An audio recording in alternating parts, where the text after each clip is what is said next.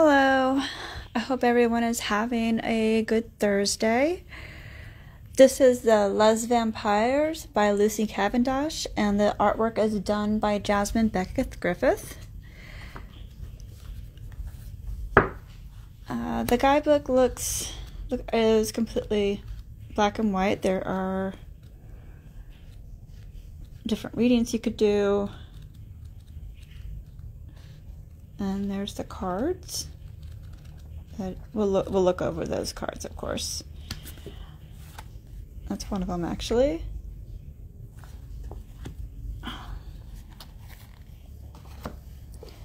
There's the front of it, which you'll find out what that card is. It is in the deck.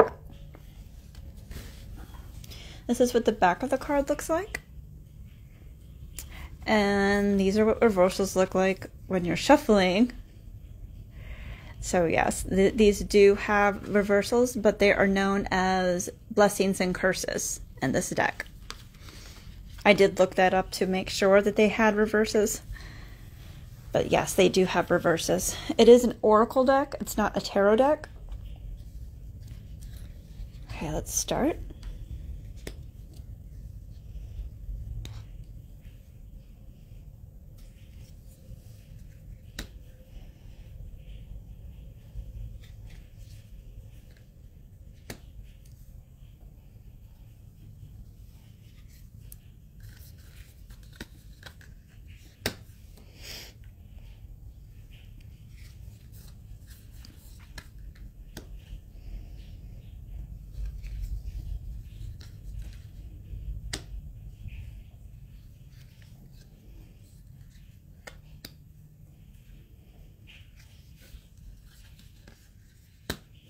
I'll tell you a story that this deck and two other decks that I will be sharing, one on Friday and one on Monday. I had a personal transformation, and I don't think it's done with me just yet, because I just drew 2 rebirth cards in one sitting. So I think it's still going on. And for those of you who recognize my voice, you should know who I am. For those of you who do not, it's fine.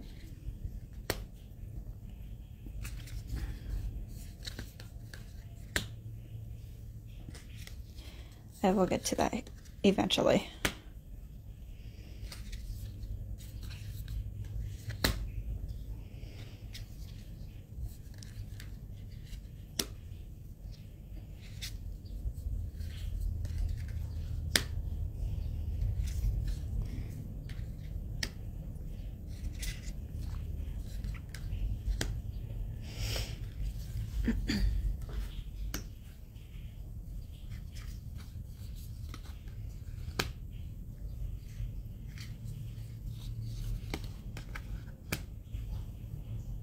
Isn't that the truth?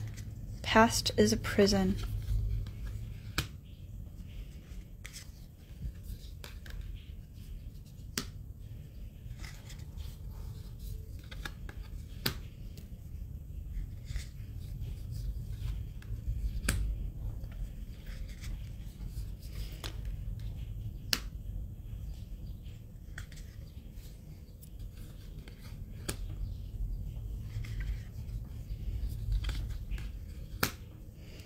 The artwork is beautiful in this deck and all of her decks. There it is.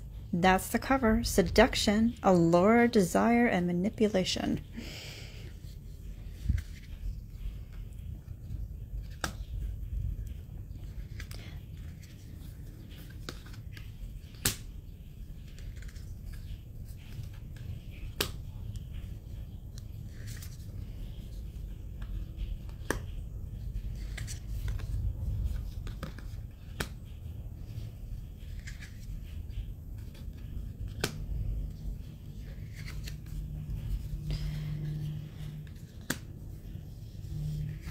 And this is the last card.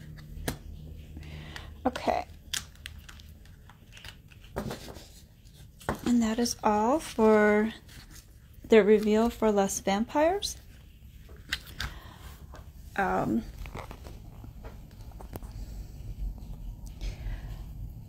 I went through a dark time that lasted for about a few years, actually more than a few years, a lot of years. And I was looking and seeing things from the dark, which this deck I consider to be the dark, where you're dealing with the dark night of the soul, or your shadow self. And to me, this deck was like therapy, like going to a therapist. It opened up a huge door. The other deck, actually, I'll show you a preview of the cover. Not our card reveal, but a reveal of the color. This deck is the Shapeshifters deck, and it triggered seeing people like transformation somewhat. Like I was starting to see things differently, but I wasn't quite ready. There was something I wasn't facing, and even in the cards they'd say there's something that you're not facing, that you're not seeing, you're blind to it. And when I got this deck, it opened my eyes to, basically I saw what that blindness was. And I know I'm being vague, but there's no need for more pain to come out of this, both from my part and the people involved. That's all I got to say. So I'm not going to explain the situation for those who know. I will talk to you in a private message. For those who don't, just know that I wasn't coming from a place of darkness, or light, and as much as I thought it was. There was a blind spot that was full of darkness, and that had to be revealed so I could transform it. And this deck was helpful in helping me balance the light